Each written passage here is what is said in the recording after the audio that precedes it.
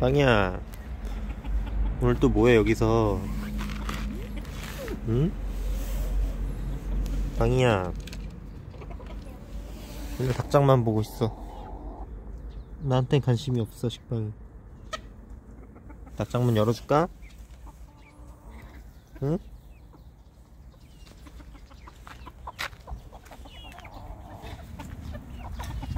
열었다.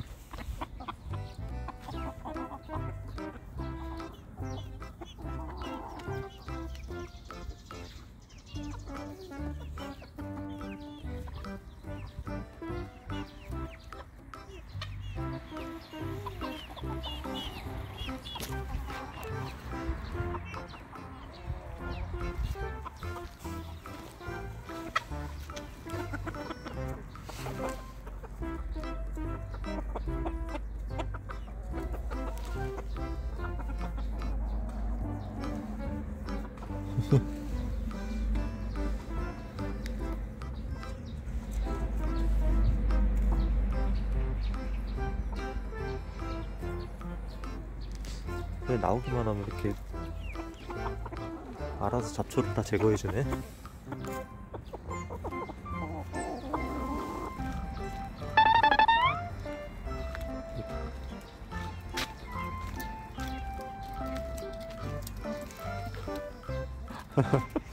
그 나무가 제일 좋아? 저 나무가 굵기가 제일 좋은가 봐요.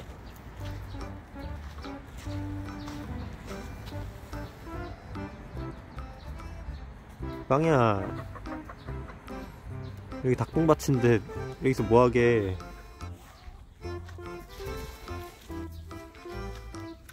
야, 거기 들어. 똥밭이야. 하지마. 빵이야, 나와. 실빵이 나와.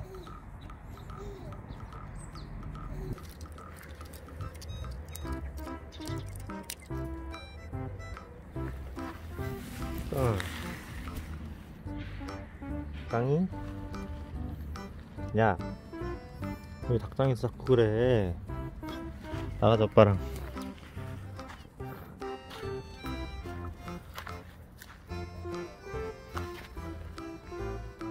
여기가 좋아?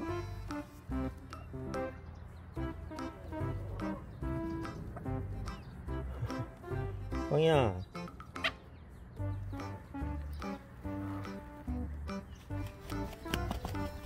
닭들은 너 싫은 것 같은데?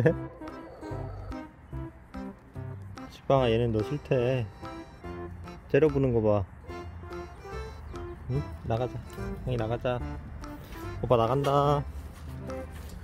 빵이야, 나와. 식빵이.